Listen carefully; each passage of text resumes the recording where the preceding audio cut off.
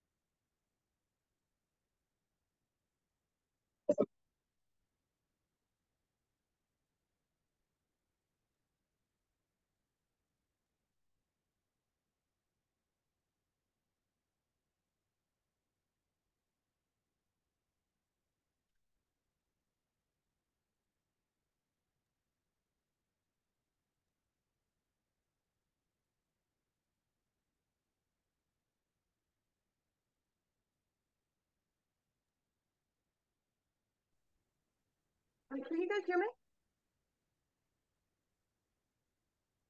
You can hear me, yes?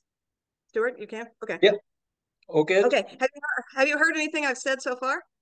No, nothing. Only Okay, all now. right. Sorry, everyone. My microphone just malfunctioned. Okay, well, we'll get started now. My name is Sarah Carr. I am Chief Knowledge Broker for OCTO, Open Communications for the Ocean. And welcome to today's webinar on barriers, opportunities, and emerging solutions in applying artificial intelligence and machine learning.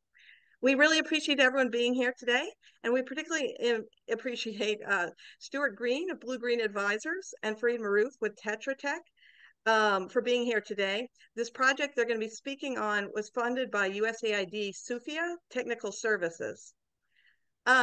Before we get started, I wanted to let everyone know how to ask questions. There's two ways you can send in questions and comments. One is through the question panel of the user interface. And I'd say if you send in questions here, it's a little easier for me to read them and moderate them. So that's a good way to send in questions. But we also have the chat, which is enabled for all participants to be able to share. You can share comments and questions with just the presenters or with the entire audience. We just ask that if you're sharing anything with the entire audience, that you keep it on the topic and keep it professional. But we do welcome you to share your own knowledge and thoughts on questions that you see in the chat as well. And you can share that with the entire audience. But again, keep it professional, please. Okay, thank you very much for being here. And I'll turn it over to Stuart and Farid now. Thank you. Thank you very much, Sarah. And thank you very much for the invitation for us to join, and welcome everyone to our session. We called it Netting the Future, AI's Role in Sustainable Fisheries Across the Indo-Pacific. So again, a big thank you to Sarah for inviting us today. My name's Stuart Green, and I work for Blue Green Advisors, a UK-based impact advisory firm which works across the blue economy. I'm now going to quickly pass you over to my esteemed colleague, Pat Farid, to introduce himself. Pat Farid, if you could just say hi to everyone. Hi, everyone. Good to be here. Thank you, Sarah, for inviting us. I'm Farid Maruf, based in Indonesia. Currently, I'm working with USAID-SUFIA Technical Services, based in Bangkok. We work in ASEAN plus 3 countries and CTI. Prior to USAID-SUFIA, I was working with USAID Oceans and some other USAID projects. Thank you, Pastor. Back to you. Thank you. Thank you, Pat Farid. So as Pat Farid said, over the last, I think, year and a half now, Pat Farid, we've been working together. And today we'd like to share some of our experience. And in particular, one of our pieces of work that we did looked at some of the barriers, opportunities, and emerging solutions in applying AI and machine learning in promoting fair, legal, and sustainable fisheries management across the Indo-Pacific. So if you'll allow me, I'll pop on forward and then give you a bit of an overview of what we're going to get into today.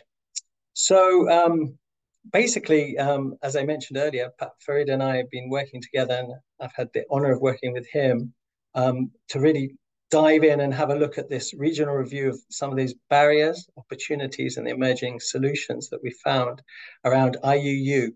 And IUU, which is illegal, unreported, and unregulated fishing, threatens coastal communities and their livelihoods across both the Indo-Pacific, but also across the broader globe. And it really impacts hundreds of millions of people, and especially we found in the Indo-Pacific. So part of this work, we had a great time interviewing over 50 experts, and we had a look at over 90 different applications of machine learning, artificial intelligence, and advanced analytics that are currently being applied to the Indo-Pacific. So I guess I would also note that we began our work just about the time when ChatGPT was released. So that was kind of late 2022, early 2023. And our study focused until mid of last year. So we're already pretty outdated, as I'm sure everyone knows that the pace of change in this sector and the region and the AI is somewhat going exponential. So just wanted to flag that to everyone. And there's a copy of the publication. We'll share at the end a QR code. And anyone who'd like a copy of the publication, we're more than happy to share that with when we get back to the end. Okay, so AI. Whoa, lots of things going on, but let's kind of do a quick definition of it. So it's a field of computer science. It enables machines to mimic human intelligence, allowing them to learn, make decisions, and solve problems. It's rapidly evolving, as we all know, and driving innovation across multiple sectors. So what we did was basically dived into what's going on in the sector of IUU fishing and human and labor rights across the Indo-Pacific, and look at some of the use cases, which we'll get into today. But before that, let's take a quick look at the Indo-Pacific.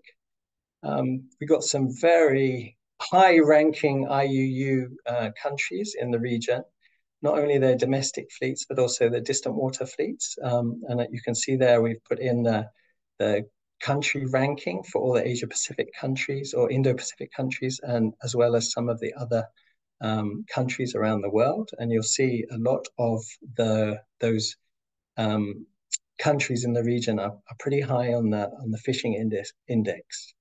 Stuart, so important. If you want to cover your camera right now. Yes. Sorry. Thank you, Sarah. On the slide. There we go. Let me pop that off. Is that better? Perfect. Okay. Yes. Okay. Perfect. Thank you. Yeah. Okay. Dokie. Yeah. I'm sure everyone's getting sick of seeing my shiny head. So let's go on. So IUU, here's some of the countries in the region. And then, regions are very important socioeconomically for the significance of the marine resources. But we found a really good paper, 2022 article by Belhabib and Labillion that analyzed all the documented IUU human rights and smuggling cases across the world. I think there was about 6,000 documented cases. Now, of course, there's a lot of IUU that is undocumented, but based on their literature review, look at how they flag the Indo-Pacific. All the black and the dark red areas, the Indo-Pacific, and then the number of reported cases in that region was 5 to 10 times the rest of the world. So just again, highlighting how important this region is from an IUU and human and labor rights lens. So why AI? And why now, all of a sudden? So let's dive a little bit in. So here's a quick look at compute power over the last 60 years. As my faculty at Singularity University, Peter Diamandis, shares that on one of his slides, which I borrowed for this. Look at the number of transistors, the size of those transistors, per nanometer, the speed of those transistors, and finally the cost per transistor. They've all gone up and down respectively exponentially. So over the last 60 years, we actually have chips that are 6,500 times faster and 4.2 million times cheaper. So why AI? Why now? We've got a lot of compute power now. And we've seen an exponential growth of these transistors in something like 27 billion-fold improvement in compute power. So that's why, one of the reasons why AI and why now. Let's have a look at the accelerating returns. So I'm sure most of you have heard of Gordon Moore, who founded Intel. In a paper in 1965, he noted what later became known as Moore's law, that the number of transistors on a microchip was doubling every 2 years. So let's have a look at what the last century looks like, and since silicon was invented, and the last 50 years of Moore's law. And we're seeing how many, here in the left-hand axis, how many calculations per second for a $1,000 computer can make. So just as a quick anecdote, if we think about the Apollo guidance computer that put humans on the moon, which at its time was really revolutionary, and developed in the 60s and got the vessel to the moon, that was running at 0.043 megahertz computer, which is about 70,000 times slower than your current phones that we have in our pockets. So we've got a real shifting in computer power going on. And for those of you in the audience who can remember the Betamax or the VHS, the Walkman, video cameras, calculators, typewriters, phones, walkie-talkies, cassette tapes, what's basically happened since the Android and the iPhone has come is everything has dematerialized. And we now have in our pockets one piece of technology that fits in a pocket that can do millions of different operations and run really complex applications, ranging from high definition video playback, advanced games, and all kinds of productivity tools, to name a few. So this has been going on in the background and creating the enabling environment for why AI and why now. And finally, I think that the biggest kind of change that's also going on is we're seeing network coverage and internet access across most of the planet now. And it's even expanding into previous dead zones and offshore areas, thanks to low orbit satellites such as Starlink and others. And so we've now got billions of new users connected across the globe. And so whether it's, and especially for the IUU and human rights aspects, if it's an offshore distant water fleet or a small scale fisher, if they can afford it and access it, we now have connectivity across the planet, which has created this enabling environment for AI now. So when you put all these factors together, what this is now driving is what is being called the sixth wave of innovation. So we've got compute power is going up, the cost of computer going down, the dematerialization of everything into digital devices and connectivity. So hence coming this sixth wave of innovation. So if we go back to the first waves, we've got water power, we had textiles, we had iron, which was invented, and then that led to steam power, rail, steel, through to the third wave, which is electricity, chemicals, and the amazing ingenuity that we created the internal combustion engine, which is creating some of the problems we have nowadays with climate change. But all these amazing inventions, they led to petrochemicals, electronics, aviation, and then we moved to internet, digital networks, software, and here we are now in this this sixth wave, which is driven by the Internet of Things, robots, drones, and AI, and I hope a lot more clean technology. But one thing I'd like to point out in this slide is that this phase is becoming much quicker and much more disruptive.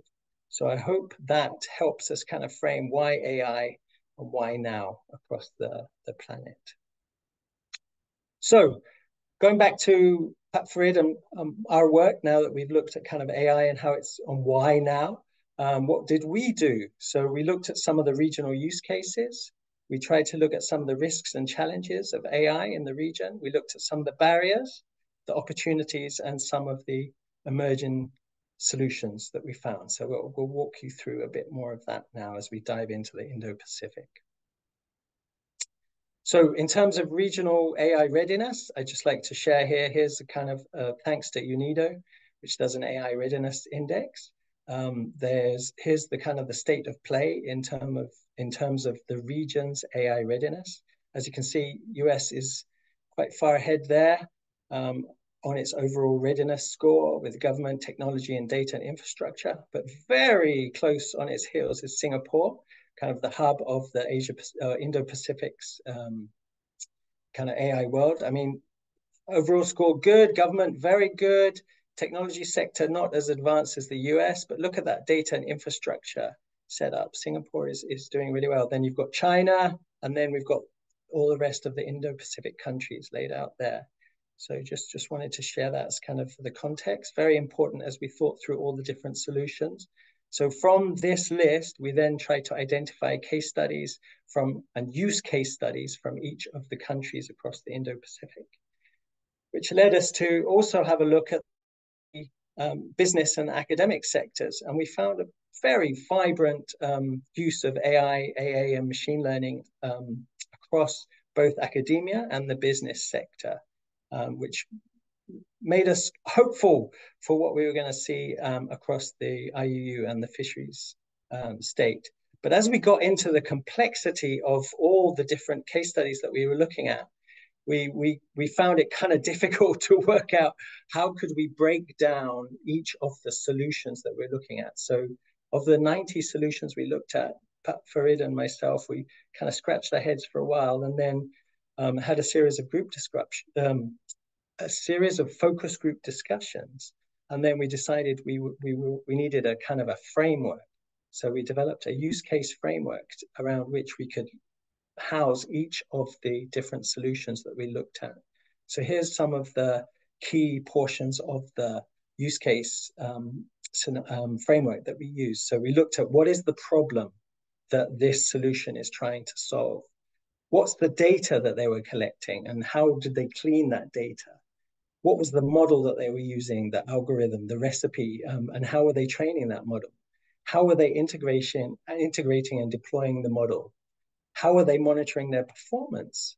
How were they getting user feedback and customization? And then what was some of their collaboration and partnerships? How were they scaling out their model? And very importantly, especially around the IUU and the human and labor rights issues, what were some of the sustainability and the ethics issues and what was the policy around each of those solutions? So that was how we kind of broke down all these lovely different solutions that we were looking at. So basically, if we run you through the process, so first of all, we'd have a look at what was the problem that the solution was trying to solve and what was the real root cause of that problem. Was it lack of monitoring at sea? Was it illegal fishing? Was it human and labor rights issues?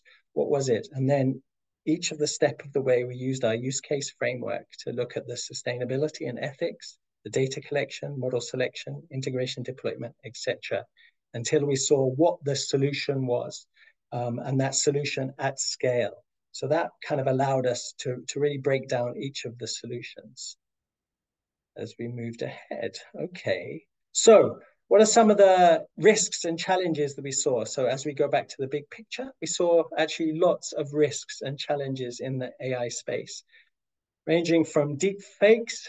I'm sure most of you saw the Pope in the puffer jacket, as we show above.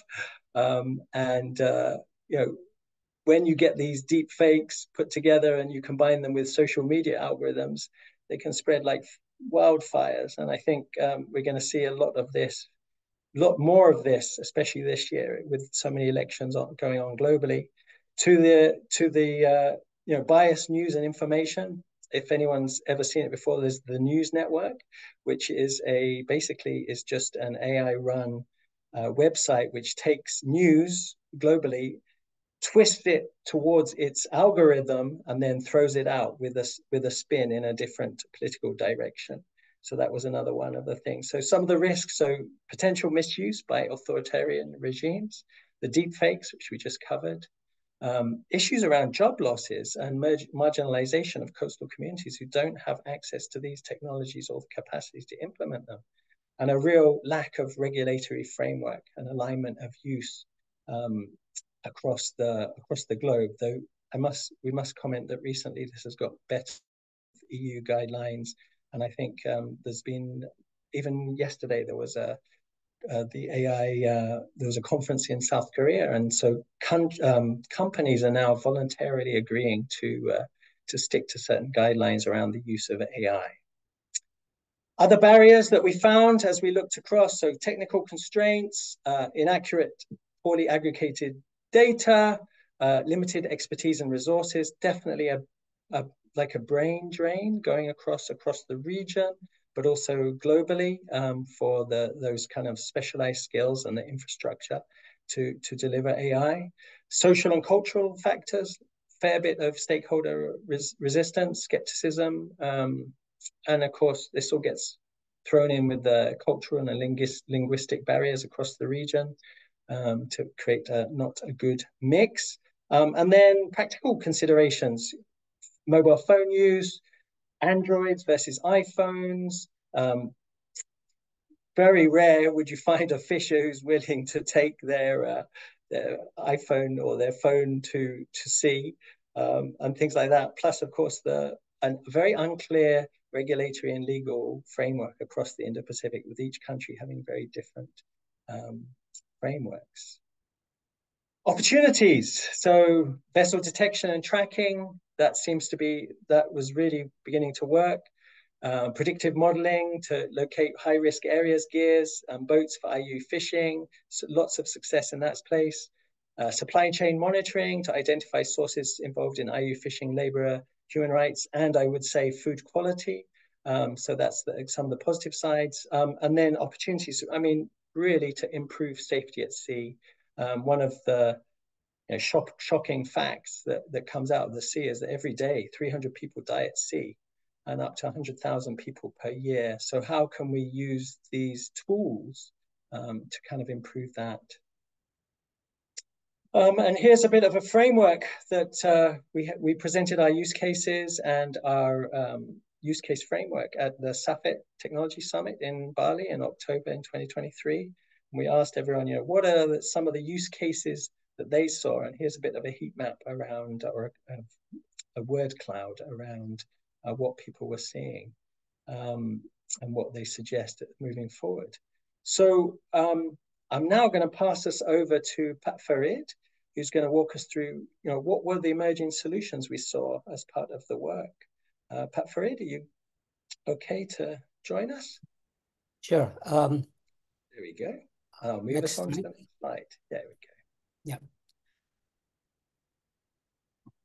Yeah, some of the emerging solution, I think you can look at based on our study. We have on the left side and the right side. This is the framework, for monitoring surveillance. We have, for example, Global Fishing Watch, another open source partnership, advancement in electric monitoring, RFO policy. There's increasing on labor and human rights in the region.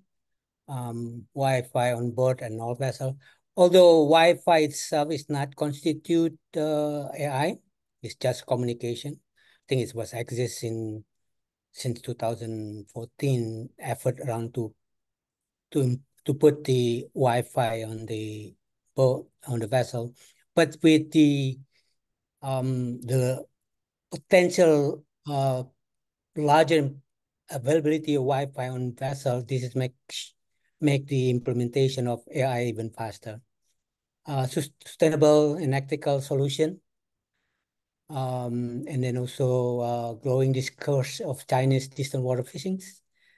This is probably so true in the area around South China Sea. Next, please.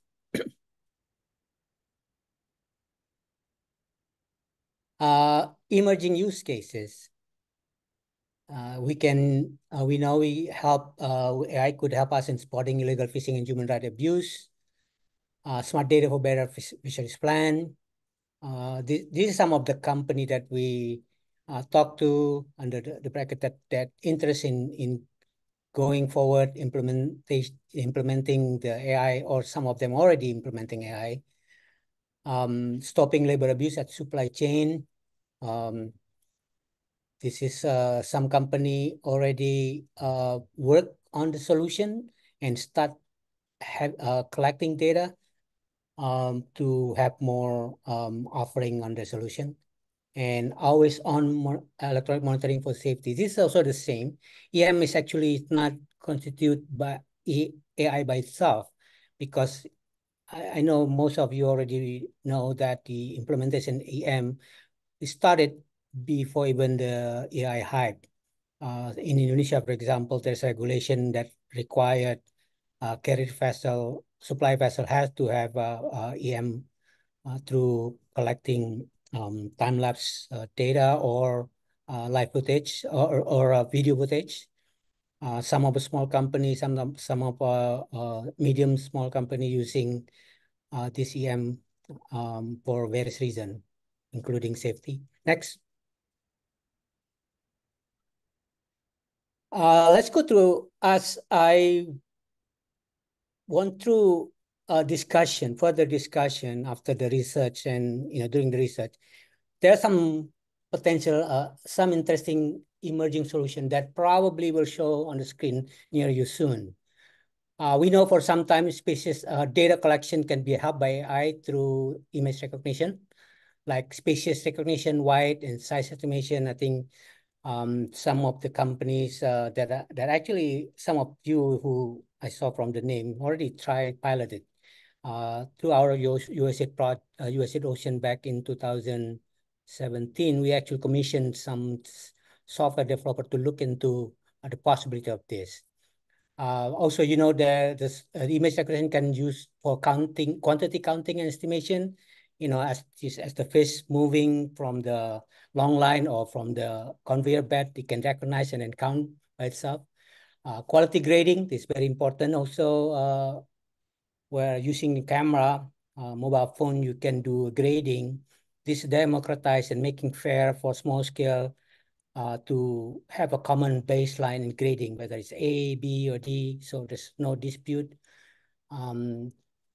Fair labor for enforced labor prevention, working hours, abuse, and safety. There's I coined this idea, I think, back in 2020, the potential use of CCTV.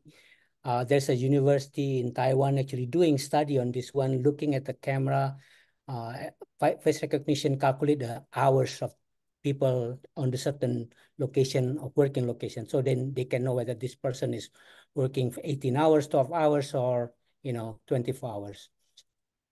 It also could identify abuse and safety. For example, if somebody get hurt or overboard or something like that. If e-observer and port inspection, there's observer is one of the big challenge in the safety, for human. So e-observer could probably, using AI, could help identify certain incident, as well as port inspection, loading and unloading, crew manifest, people who go out, same people who get in, both in the person, also the head counts. And this requires a camera that probably already there. Some of this probably already done, but many of this footage would just sit down somewhere in somebody data storage and someone. But AI allow to do analysis. This is what we call post-mortem video analysis. So you can go through the analysis through the AI and then identify certain like bycatch, illegal activities, and so forth. As more and more data get processed, the system getting smarter and smarter. AI rely on training data, so the important is training data and the algorithm. Vessel identification, for example, identifying certain vessel that in the Chinese distant water intrusion to domestic waters, or some IUU vessel that are known can be identified through the camera, and then can process analyzing satellite imagery and predictive analytics to detect IUU. The other thing that's very important is the better human interface design. LLM, large language model, now ChatGPT could actually develop to have it as a chatbot. We during SAFET actually we try to have a chatbot kind of application where fishermen can ask either typing or voicing on certain information like post-harvest, how do I handle this? Or emergency advice, crew, I got sick and where should I do? I get this, where should I report? And the chatbot making it easier for people who not familiar with structured application, there's a form, menu, by dialogue. And then the important part is actually you can do it voice or text in your language and get answer in your language. The other one is policy formulation and review. You know, in the past, there's a branch of knowledge called regulatory impact analysis, where they look at all the regulatory and see whether the impact, is there any regulation that contradict to each other? What are the regulation that could not working on certain situation? Now, this can be done through AI. You know, I think at this level, ChatGPT, you can pitch ChatGPT, for example, 2 papers and ask the ChatGPT, what are these 2 papers that contradict to each other? They can give it to you. And also advanced analysis from large sets of data to reveal trend and more effective management plan and improve policy making. Some of data scattered, you know, a lot of us engage in the organization collecting stock assessment on those kind of thing, data, social data. In the past, it's very difficult to connect this data because some of them is unstructured, big data especially. Now with AI, that they can probably done easily. For example, I'm just going to example, if the policy is company implement a policy open and close season, in some country, Muslim country especially, this might not work if that open and close pack on certain dates. You know, in Muslim, for example, Indo-Pacific Ramadan move every year by almost 2 weeks.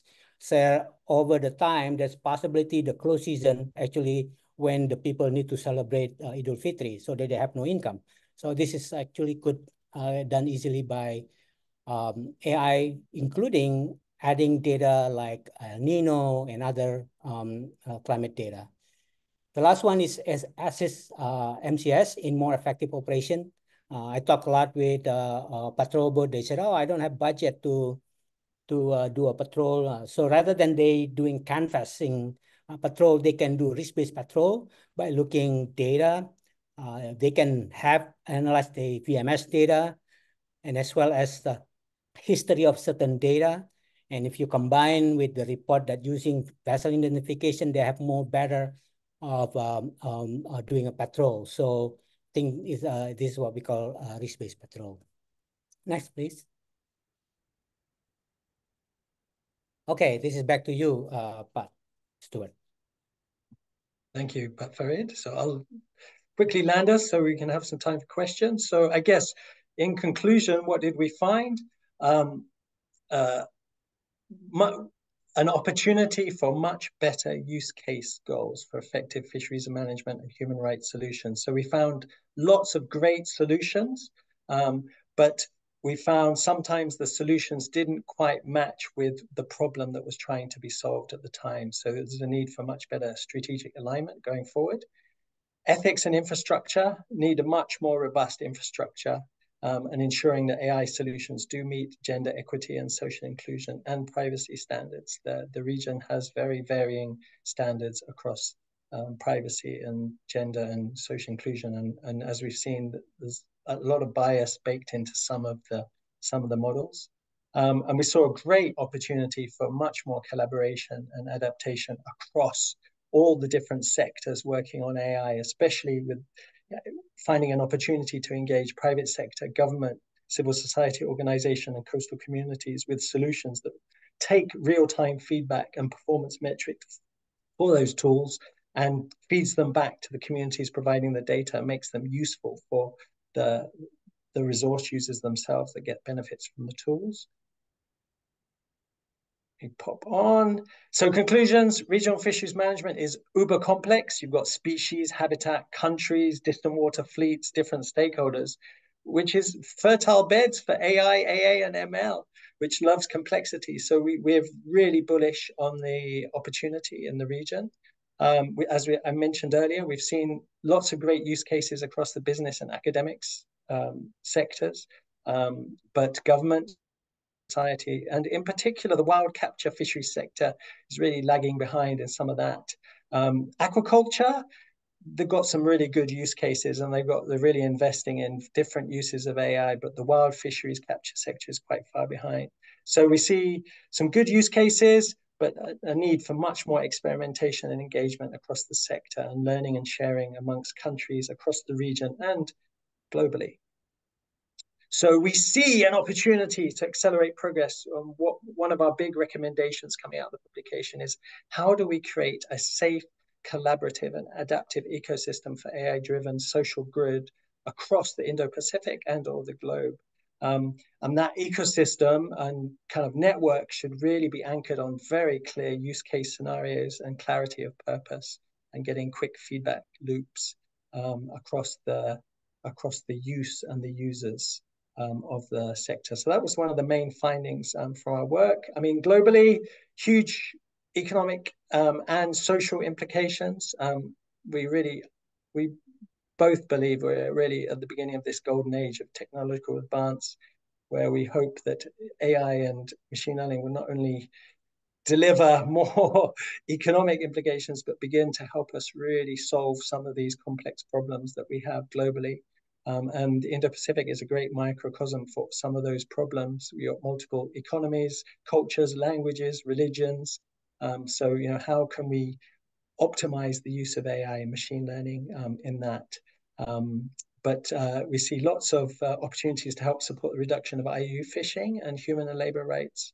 But again, as we said earlier, we really needed to see much clearer use cases and solving real problems, and where appropriate, with the right business model underlying each of the different solutions that offers. So AI could have more profound implications for humanity than electricity or fire. We'll end with Sundar's Pichai's quote, but we hope that we can use that not just for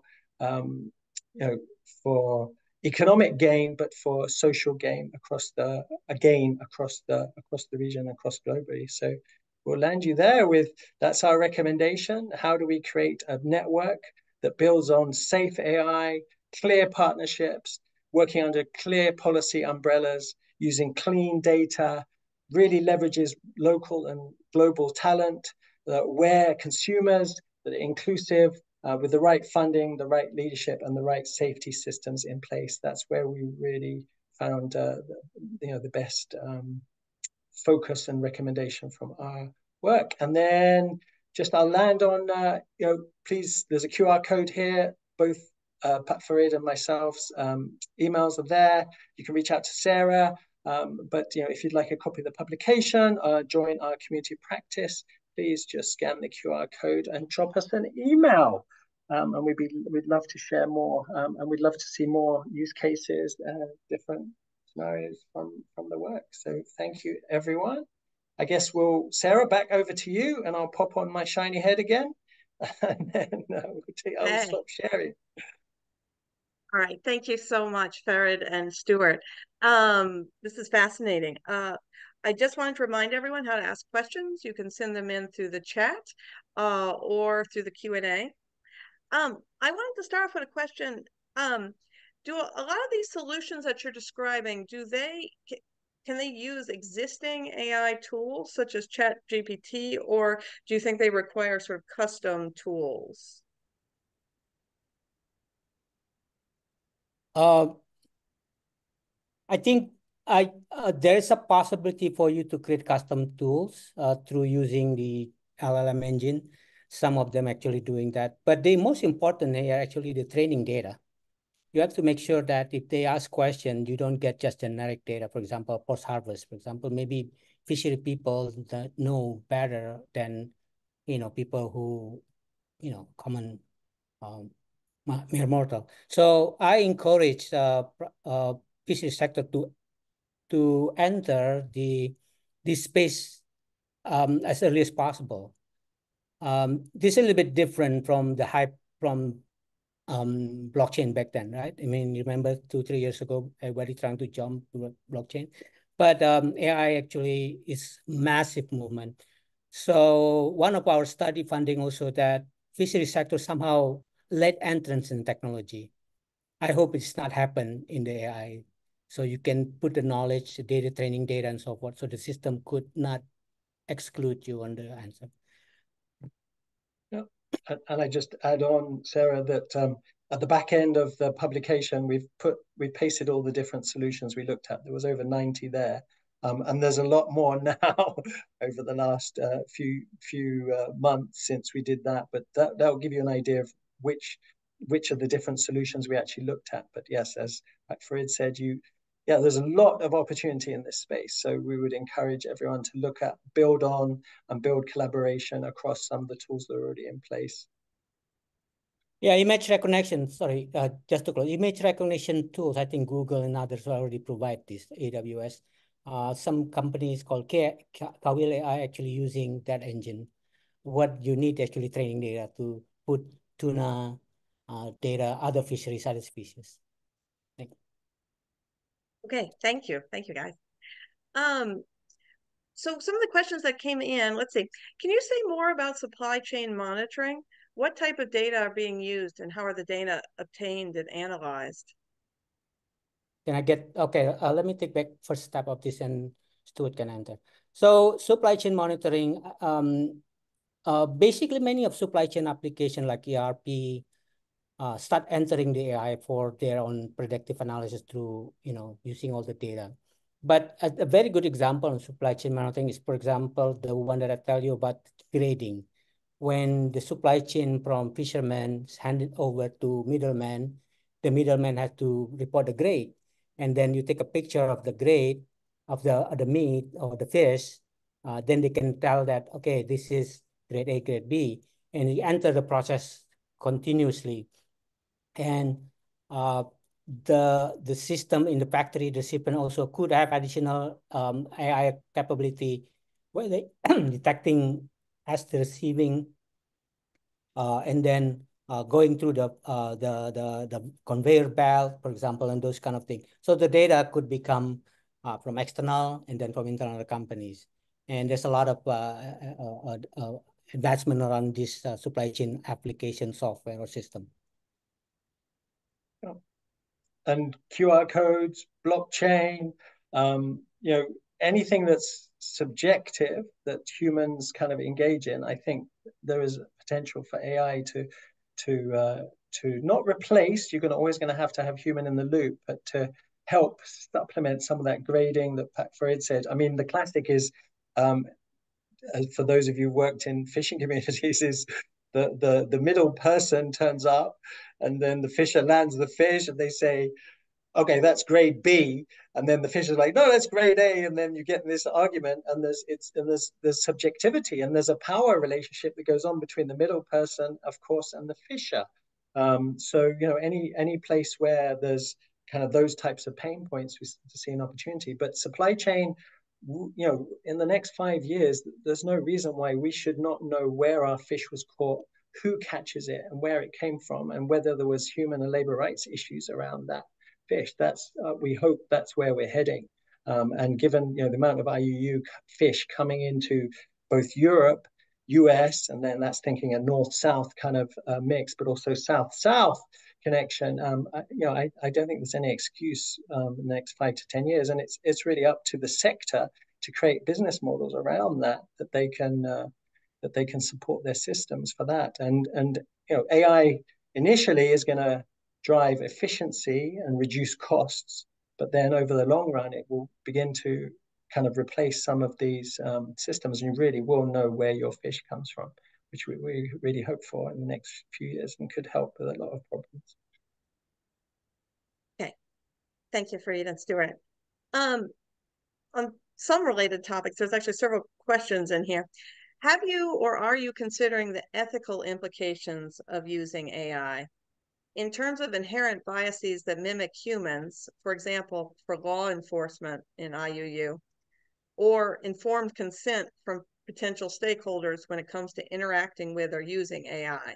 For instance, what if someone doesn't want to interact with AI-based tools or technologies? Yeah, I think, yeah, go ahead. Sorry, yeah, I think a lot of countries, I think the Western countries especially working on this. But my initial take on this one about potential biases, I call it induced biases, where bias intentionally made by certain actors to serve their agenda. This bias can be in the form of manipulating data or providing training data that could be not represent the real cases, or tweaking the algorithm itself. Many on our study, actually next study is about cloud computing. So AI and cloud computing is something that cannot be separated. I think this is related to question that Khalid Mohammed asked later. I will touch on that one. So many of these cloud computing currently, especially from the Chinese, Alibaba and so forth, are aggressively offering discount prices compared to AWS and Google and Facebook and so forth. Now, if we worry about the abuse of human rights, data privacy, thing like that, I think we probably heard a lot that this violation happened in that country because there's no laws protecting, data security and data privacy, and the use. Probably also there's no law on the use of AI as this. So what I'm suggesting is that try to use higher standard, Western standard AI facility on the cloud, storage, processing, visual machine, compared to the other countries. Now, before I on over to it, this is related how actually could developed country could benefit from AI when there's a poor internet connection. There's actually capability of AI can be put in the device itself. It's called edge computing. So I give you an example. In Indonesia, we can find this we call Bebek Pintar, smart dog, which is the size of golf ball. You can plug in USB. You can give instruction, verbal voice instruction to turn off your TV, turn off your aircon and other electronics, like Siri, and Alexa and Google. The only difference is that this device is not connected to the internet. So this device, smart enough, can be packed in the size of small golf ball, no need of internet, can process what AI can do. But of course, the capability limited, right? But as much more, processing power, like what Stuart said before, there are more power coming in. Edge computing also could take more capability without need to connect to the cloud computing. You want to add something, Stuart? Go ahead. Sure. I just add that great question, and there's a huge gap in the sector around the ethics on social good AI. There's a real opportunity there's a few CSO groups who are beginning to work in this space, but someone really needs to explore this a lot more and that's what we were encouraging, that kind of, how do we get a network of using AI for social good practitioners to kind of share experience and put in some of the guardrails that really need to go in now, because the rate of change now is really going exponential. What we see now, what we see in a year's time, 2 years' time, the future is moving a lot faster than we think, sadly. So so huge gap there. No magic solution from our end, but I think we need to learn and we need to get into that space, and we'd encourage philanthropies, bilaterals, multilaterals, CSO groups in each of the countries working to get into that space and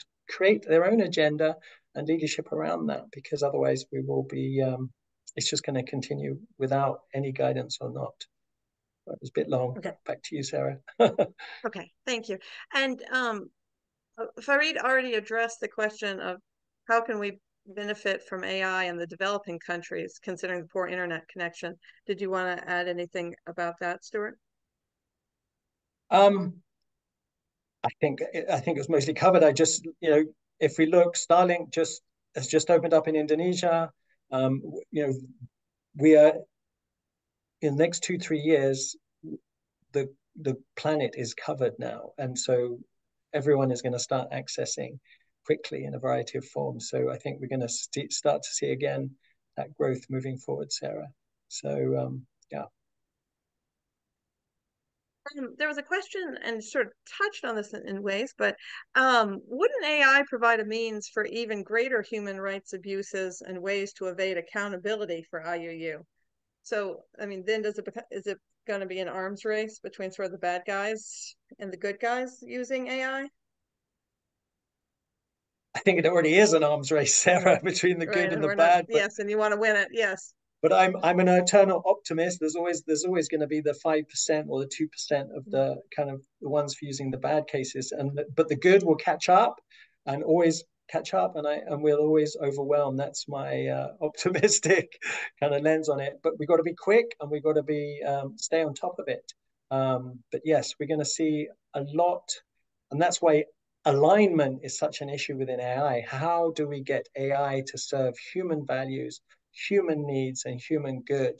And that's a topic that really, again, needs a lot of discussion, and we need awareness coming from everyone around that sector.